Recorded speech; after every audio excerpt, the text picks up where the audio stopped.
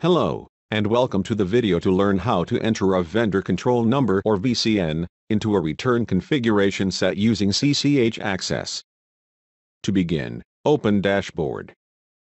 In the navigation panel on the left, click Application Links. Then under Tax, click Configuration. And then Return Configuration Sets. Expand the return configuration set that you want to enter the VCN for. In that return configuration set, expand Electronic Filing Options. And then click General.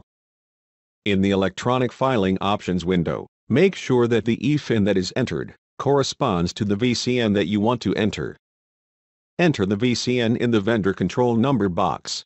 When finished, click Save and Close. Repeat these steps if you have multiple return configuration sets that you need to enter a VCN for.